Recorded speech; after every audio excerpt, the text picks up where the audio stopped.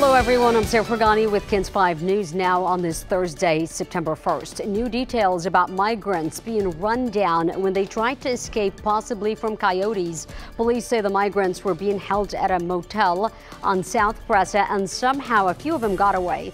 They started running down the road. That's when whomever was holding them chased them down with a vehicle and 2 people were hit.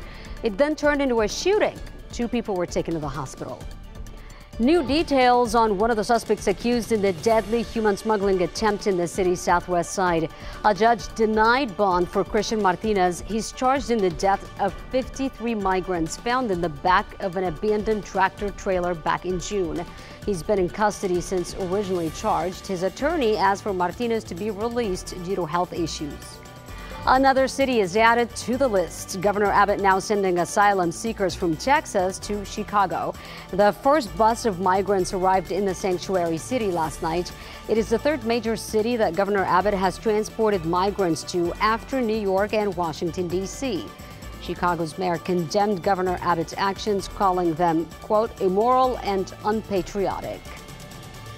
A band teacher is arrested accused of sharing child pornography to Snapchat. Arrest records showed Mark Mallow, a teacher at Woodlake Hills Middle School in Judson ISD, shared 5 pornographic files to Snapchat, including a video of a small boy. If convicted, he could be sentenced to up to 20 years in prison.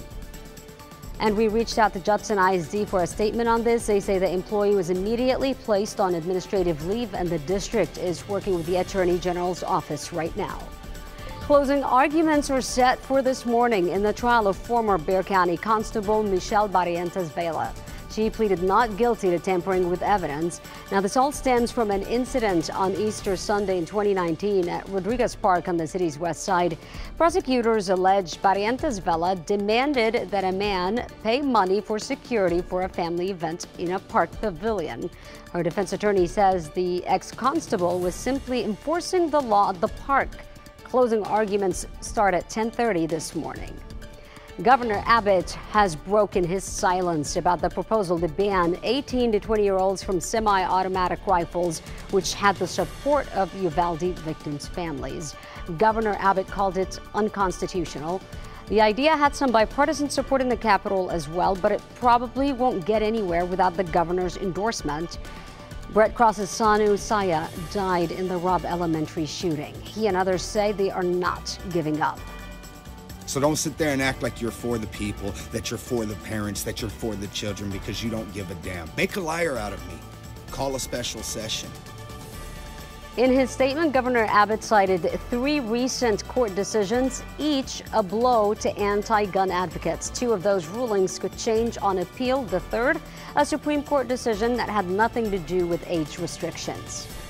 We're learning more about a dangerous new trend. The DEA says it is seeing more rainbow fentanyl. The pills and powder come in bright colors, shapes, and sizes to attract young people.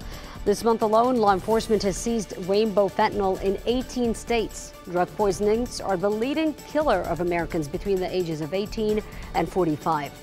Trending online now, all eyes on Serena Williams after she pulled off another win, putting off potential retirement for at least a couple of more days.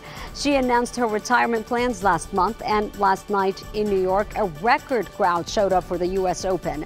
Serena's 23 Grand Slam titles already set a record. She takes her next step toward 24 this Friday. Meteorologist Paul Morales right now with your forecast. All right, let's take a look outside. I'm expecting mostly cloudy skies. It's going to be a hot day today. High 93, heat index about 96 or so. Slim chance of showers, I think, during the daylight hours. But this evening, better chance of showers and storms, about a 30 to 40% chance. And that's a wrap of KENS 5 News. Now, thanks so much for joining us. Remember to subscribe to our YouTube channel and also follow us online. I'm Sarah Fergani. I'll see you tomorrow.